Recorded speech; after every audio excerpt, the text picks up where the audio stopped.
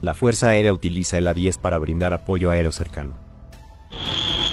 Esto sucede en misiones en que el avión debe volar bajo, para cubrir y ayudar a las tropas terrestres en la batalla. So our whole mission in life and our whole job in life is to take care of the men and women on the ground. It's the only thing we think about, it's the only thing we train to, it's the only thing we talk about, and it's exactly what this airplane is built to do.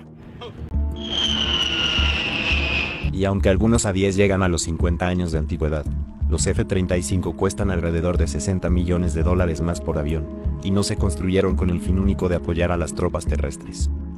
There may be a day that I am called to potentially help save someone's life when they're having the worst day of their life.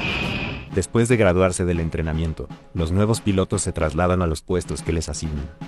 Really liked the mission of the A-10 and thought it was super cool. I liked the idea that it doesn't matter what I'm doing, that I'm strictly there for people on the ground.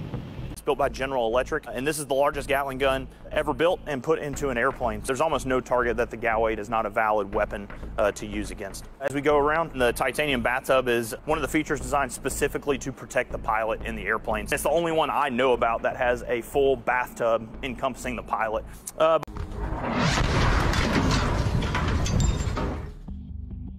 Pero ¿qué ventajas tiene el A-10 frente al F-35 destinado a reemplazarlo?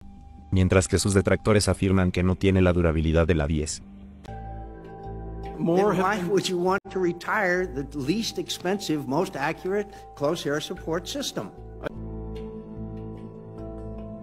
It's tried and true. While everybody knows us for the gun and its capabilities, a thing that we take most pride in as an A-10 community is protecting the lives of the men and women that are on the ground.